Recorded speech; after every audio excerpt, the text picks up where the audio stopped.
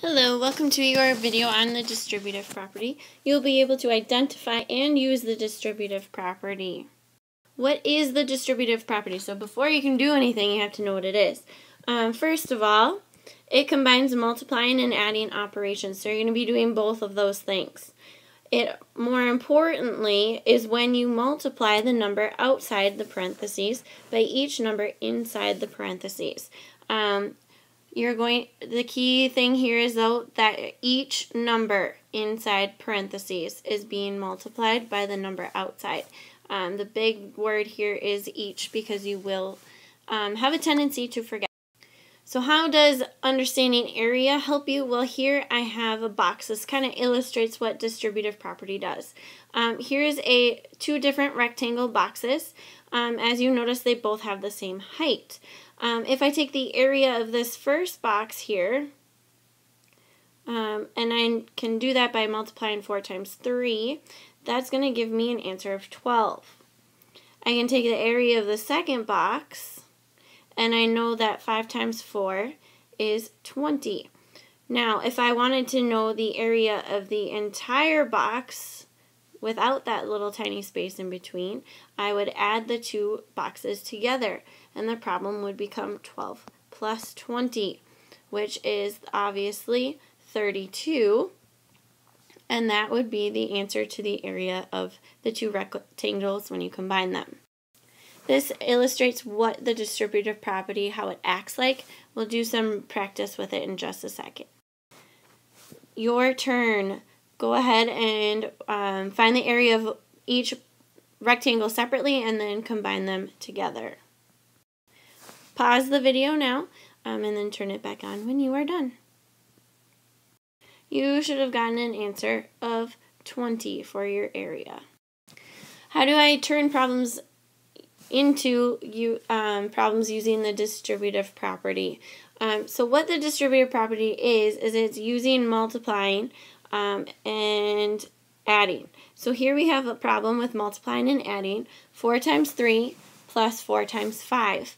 And we're going to make it look like the distributive property because right now it doesn't.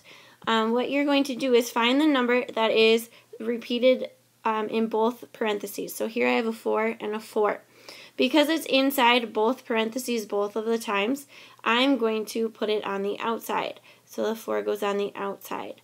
And then the 3 and the 5 weren't used, nor was the plus sign, so 3 plus 5. This now looks like the distributive property. It relates to the boxes, because if I had two rectangles here, the 4 would be this number, and then the 3 and the 5 would be this, and then we're combining boxes. So that's kind of where that box method comes from. Here's another example for you. We have outside the box is the number that's repeated both times, in this case 2. Inside the parentheses is everything you didn't use, 3 plus 7. You could continue on to solve the problem, but we're just practicing here. Your turn. I would like you to write these using the distributive property, just like the two examples that I gave you. Pause the video and then turn it back on when you're done. Alright, you should have 3 on the outside and then 2 plus 4 on the inside. If you continued to solve it, you would take 6. 3 times 6, which is 18. And the final answer would then be 18. In this one, there's a variable here, but it doesn't matter too much because 6 is what's used both times. What isn't used is the y plus 3. If you have questions on this, be sure to put like a frowny face or start or something so you can ask in class. How do I solve problems using the distributive property? So now you're given a problem that looks like the distributive property. It has those same features. It's just you now have to solve it. So here I have 3x plus 2, and then negative 5 is on the outside. Don't let the way it's written confuse you. You could rewrite it so that it looks like this. But either way, you're doing the same thing.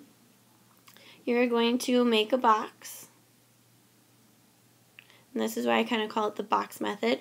What number is on the outside? If you were to break this apart, you're saying that you have negative 5, because if you remember from the last example, you have -5 in both of the parentheses spots.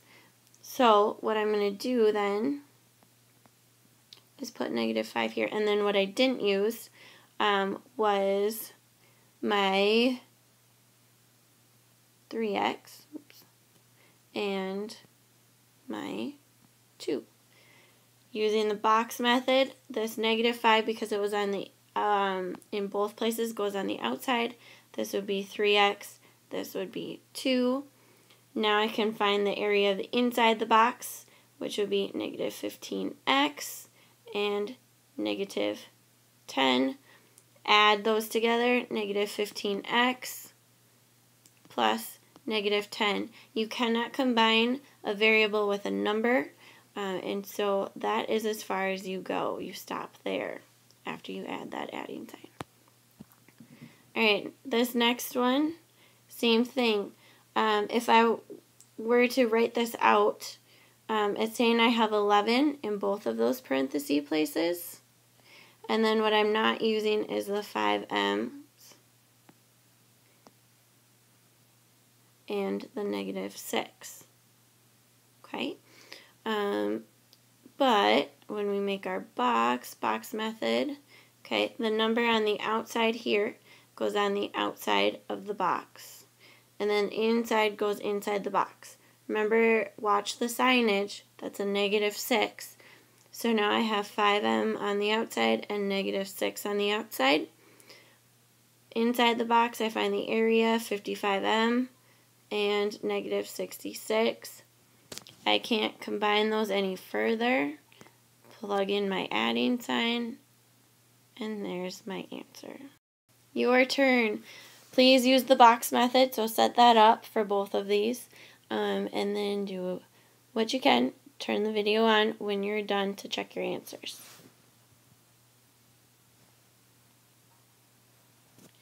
Alright, here we go.